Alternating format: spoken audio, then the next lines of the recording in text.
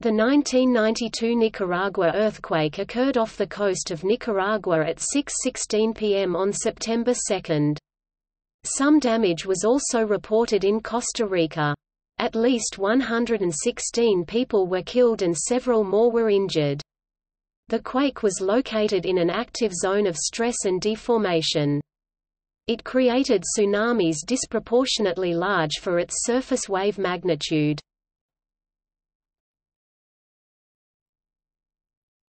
Tectonics.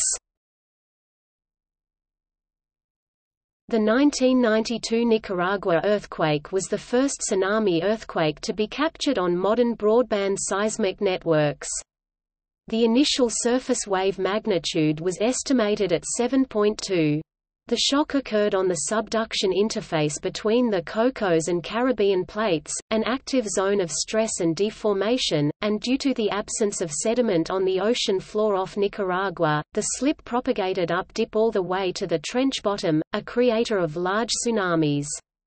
This occurrence of slip of a plate interface filled with soft subducted sediments caused the rupturing process to be slower than the average subduction zone thrust earthquakes, while the focus of the earthquake was much shallower than the typical subduction zone earthquake.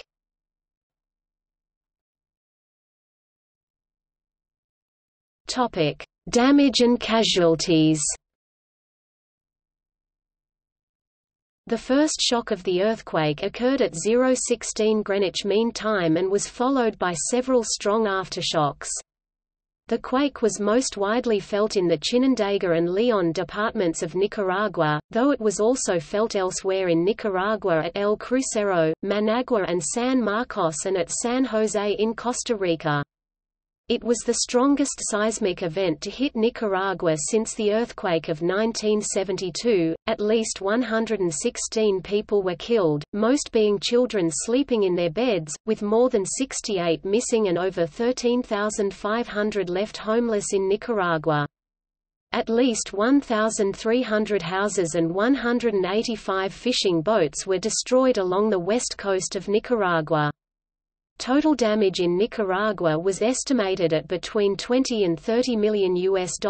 According to the Augusto Cesar Sandino Foundation, the most affected were inhabitants of small poor communities who live from diverse subsistence activities.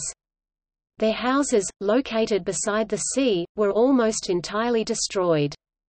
These people have lost their livelihoods, poor peasants who grow basic grains for their own consumption in marginal areas, and fisherpeople who have lost their fishing equipment, boats, storage sheds and warehouses. Their already extreme poverty has been exacerbated.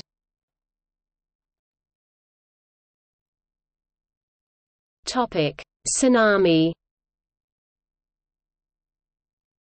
Most of the casualties and damage were caused by a tsunami affecting the west coasts of Nicaragua and Costa Rica, and it was one of 3 tsunamis to occur within a span of 6 months.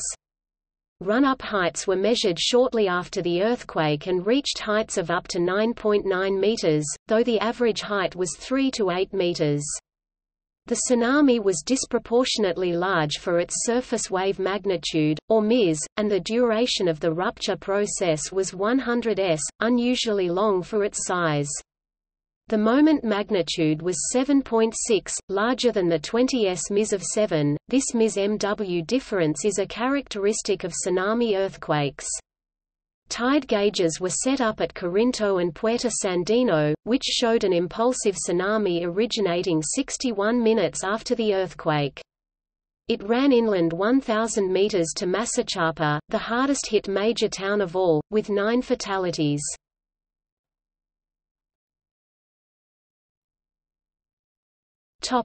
Relief efforts. From the onset of the disaster, authorities provided initial assistance. President Violeta Chamorro stated in her speech to her nation on September 2, 1992, that no international assistance was needed. However, the Red Cross did assist in some operations while the National Civil Defense carried out much of the relief operations, with wounded people being transported to the Hospital Leon and Lenin Fonseca Hospital.